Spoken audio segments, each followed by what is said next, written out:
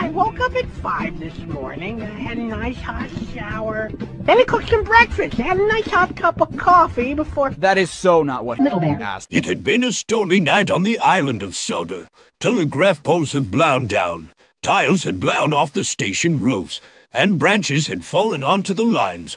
All over the island, the storm had made a terrible mess. Thomas is a real-life tank engine. The challenge was to eat the chips and brush your teeth like a normal person. Whoever was the first to do these tests wins $100,000. Number 15.